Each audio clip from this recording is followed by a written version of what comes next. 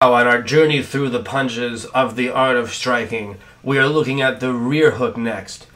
Conceptually, this is basically the same, although it is used less in MMA than the lead hook. So essentially, everything is just flipped around from the last technique. We have the weight on the front foot now, this time, just like when we were throwing across. And as we know, what that allows us to do is pivot the back foot, which becomes light, allowing me to really twist my hip into the technique.